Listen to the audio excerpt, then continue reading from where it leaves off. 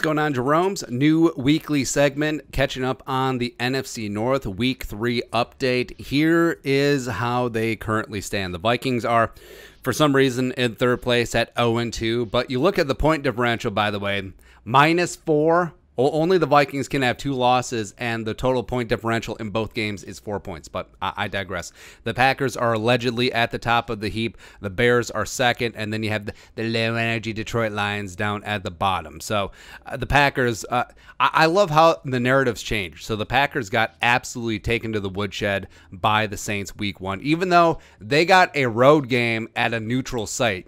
Only the Packers can get out of playing at the Superdome due to weather, and then they end up playing in Jacksonville. They still get their ass beat. But, I love how ESPN is all up on, Aaron Rodgers is back. The Packers are back because they beat Detroit at home in prime time. Congratulations.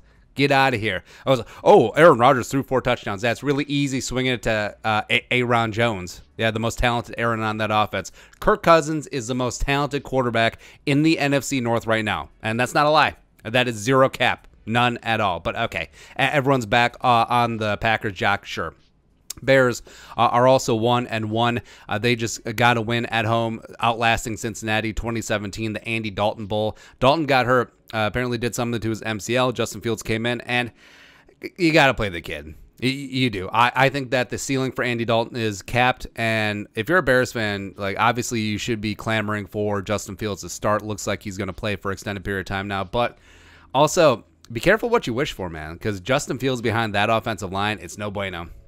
It's not good, and you saw that he's a different quarterback when he has protection and when he does not. So this is going to be his welcome to the NFL moment. He will certainly have some big-time plays. He's a talented kid, but yeah, I think this is going to be a rough season for the Bears all the way around. And the only reason that Matt Nagy, fake-ass Brad Childers, hasn't been fired is, 1, because the Bears are cheap, and number 2, their GM is tethered to him anyway. So if he throws them overboard, he's going to be falling right behind. Yeah, that's whatever there.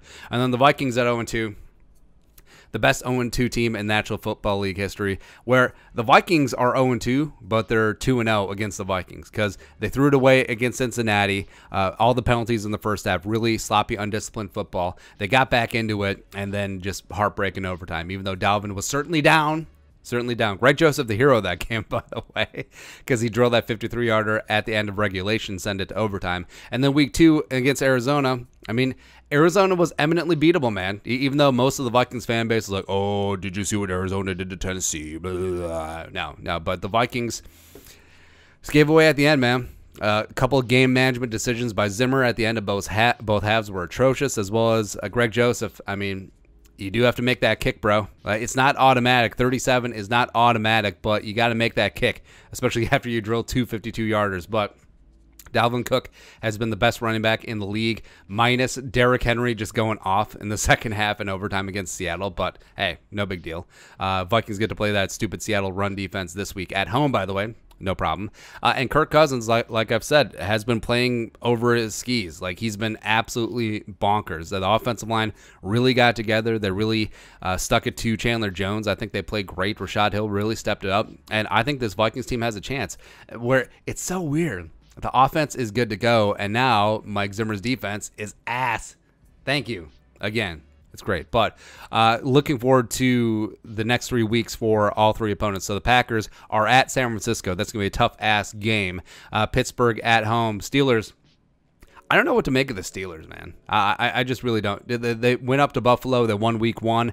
You don't really know what team you're going to get. Big Ben is washed. Najee Harris can't really get anything going because that offensive line is ass. They're terrible. And then you're at Cincinnati, which showed week 1. I mean, Bengals fans are fired up. They just barely lost week 2 against Chicago. That was a really winnable game for Joe Burrow and company, but we'll see. Chicago, they're at Cleveland. Kevin Stefanski and company, best offensive line in the game. Nick Chubb is really getting after him. Myles Garrett, that defense, of course, is going to be tough. So, I mean, if Justin Fields, his first start, is on the road in Cleveland, I know he's an Ohio State guy, except they're going to boo the crap out of him. It's going to be great. Then you got Detroit at Soldier Field, and then you're at Vegas. Raiders 2-0. I can't explain it, man. I can't, but they are fun to watch. Plus, you know, a lot of people thought that the home crowd advantage wasn't going to be there for the Raiders. That is a nice-ass stadium, man. Like, it is top notch. Like it combines the best of the Raiders lore as well as the glitz and glamour of Las Vegas. It's great. Vikings, you got Seattle at home. I understand Seattle. Oh, we never beat the Seahawks and Russell Wilson. It's at home.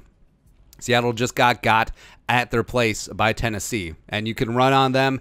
And, yeah, it's going to be tough covering DK and Tyler Lockett with this secondary, but Danielle Hunter's after that ass. He's after that ass, man. Yeah, that's right.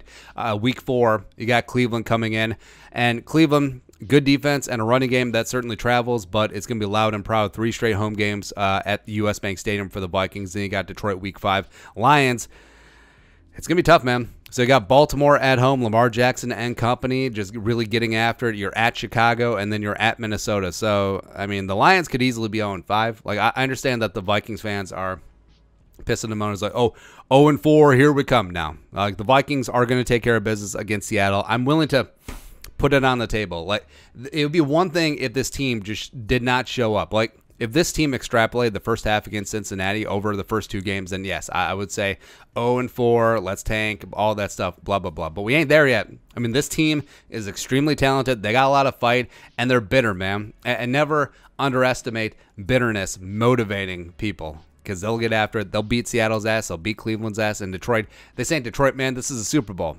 That's right. But that's a look at the NFC North standings as of right meow. What are your thoughts on our thoughts? Let us know in the comment section below. Subscribe for daily Vikings takes. Want to support that work, pull a little something in the Venmo. But until next time, Skol, production value.